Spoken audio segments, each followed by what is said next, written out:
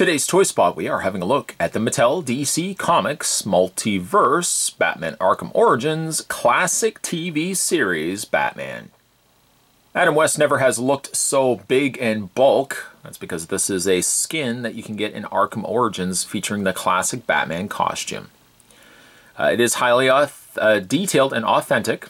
It's an adult collectible, and it comes to us from the folks over at Mattel. The back of the package features a small read-up. It says, real name Bruce Wayne, high-tech gear, cowl with detective vision, which shows skeletons and detects whether an enemy is armed or wearing body armor. Other figures available are Hush, which I don't think a Spot has picked up yet, Scarecrow, and Arkham Knight. DC Comics Multiverse figures are inspired by comic-based, character-rich entertainment sources such as movies and video games. These figures are meticulously designed to be truly authentic, celebrating the many universes of entertaining DC Comics material. Spot's going to take a break and get this opened up. When we come back, we're going to get a better look at the Classic TV series, Batman Classic TV series, Batman from DC Comics Multiverse. There's more heading your way, guys. Don't go anywhere. Stay tuned. Getting the classic TV series Batman out of packaging, one nice treat that you get on the back is that the figure comes with an actual fabric cape as opposed to being sculpted plastic. It seems off. I don't know, it's just maybe the fabric itself has been bunched too much. It also looks like it has been adhered to the back of the character's back. Possibly looks like a little bit of glue or something like that. The cape sits very thin though, which is one downside I have to it, and also is very oddly pointed at the bottom. As opposed to being shorter points, you get very long, almost teardrop-like points to it. A little on the strange side, but at least I welcome that it's fabric as opposed to plastic. Yes, in fact, the bulk size of Batman here, Adam West would never look like this. Adam West would love to look like this, but this is a skin that you can get in the game. For his face, it's not to be expected that it will look like Adam West either. You kind of get the gist of it with his cowl, the painted eyebrows, the fact that the front face of the cowl is a different color than the rest of the cowl itself. Yes, these are very much attributes, very much features that you would expect from a classic series Batman.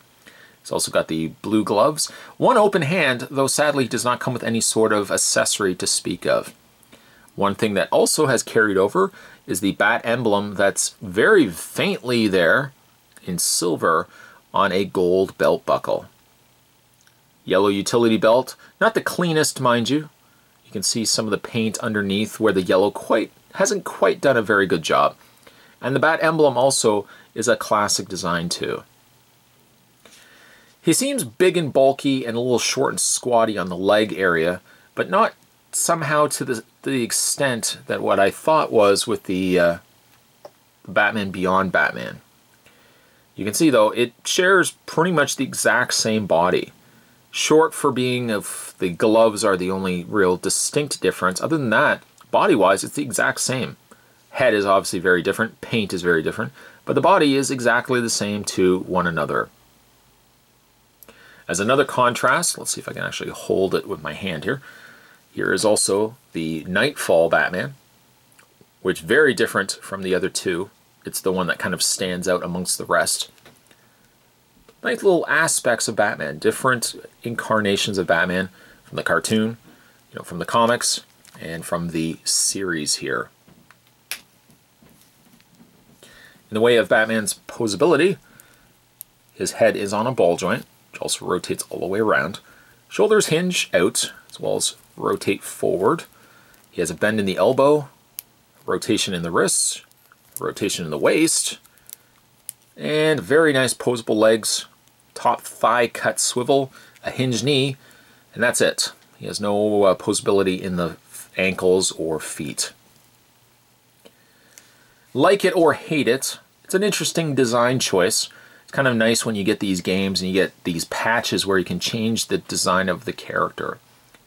While not necessarily crazy about the original Arkham design for Batman, it's kind of cool though that you can go in and change the skin to something maybe a little more suiting your needs. Maybe you like the more classic series Batman, and it's pretty cool that you got the skin to do that as well.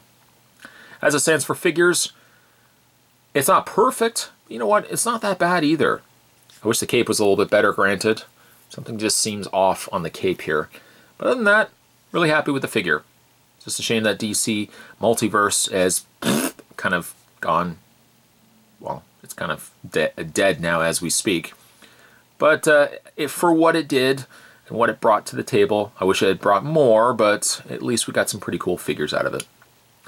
Today's Toy Spot, we were having a look at the DC Comics Multiverse. We're looking today at the Batman Classic TV series skin available in Arkham. Stay tuned, guys. Spot's going to have more Toy Spots heading your way. As always, thanks for watching, as you always do.